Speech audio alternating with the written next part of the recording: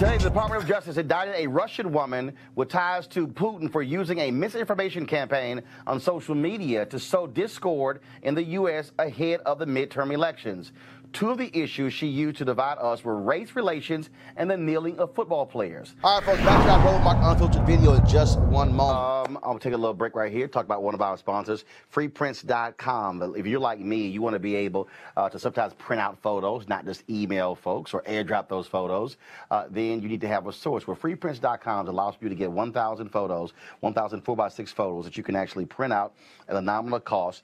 They'll be shipped directly to you. You can print not just from your phone, but also from Instagram, Facebook, or even Twitter as well. It is the top app out there, some 100,000 5-star ratings. If you go to Google Play or go to iTunes, you can actually download their app, freeprints.com. But do me a favor, when they ask what did you hear about them, what's the promo code, put in the name Roland, R-O-L-A-N-D, so they know that our followers, our viewers, are the ones where they actually saw this. And so we will certainly appreciate you do that. And so support those who are supporting us. So I want you to support freeprints.com. One of the messages from Russian interference in 2018 elections pushed Judicial Watch's claim that voter fraud was rampant in, quote, blue states without voter ID. Joining us now is Terrell Starr, a senior reporter at The Root and an expert on Russia. Terrell, how you doing? Doing great. Thank you for having me. It is clear, anybody who understands Putin, he believes, frankly, in white supremacy. And he has got a partner in crime in Donald Trump. And it's clear that the Russians, and Donald Trump has done nothing to stop them from meddling in American elections. Right, absolutely. And one thing that we have to consider in all of this is that on the American side, what has the White House done to educate the public about disinformation campaigns? In fact, Mr. Trump, he consistently, for a long time, has denied Russian interference at all. Then he kind of stutters steps and says, well, yeah, maybe they did. Ultimately, and I've reported on this throughout the year, is that the American election system, whether it be cybersecurity with our critical infrastructure, or through disinformation campaigns, our American states are very much unprepared for it. And particularly through media, if you noticed, if you read some of the reports on this recent indictment, on these recent charges, is that a lot of the American media have been using these Russian bots, Twitter accounts, and inserting them into stories.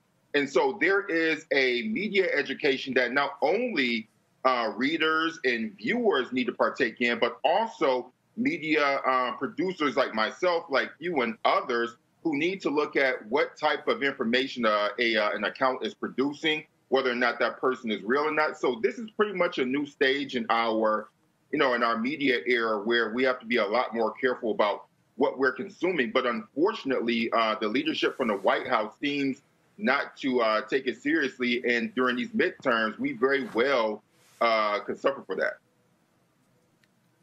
And of course, to have the Department of Justice make this move, I mean, it's critically important because Vladimir Putin also recently gave a speech where he said that America's iron grip on the world, frankly, is loosening and is almost extinct. I mean, this is a man who, again, wanted to destabilize the United States, and he clearly favored Donald Trump. And he's gotten somebody who's attacked NATO, who's attacked many of our other allies. And the fact that Donald Trump refused to even give states any level of direction when it came to trying to protect the voting system, it shows that he doesn't care. In fact, he still is insisting China and others have been involved in this when the intelligence agencies in America have said, no, it's the Russians.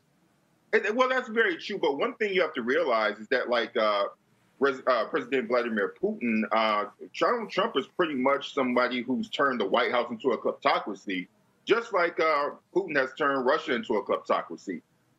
Trump is very much, he has authoritarian tendencies. The only reason why America has not declined even faster is that we do have a civil society. We do have structures in government that protect against overpowerful and overzealous executive office. That's just not the case in Russia.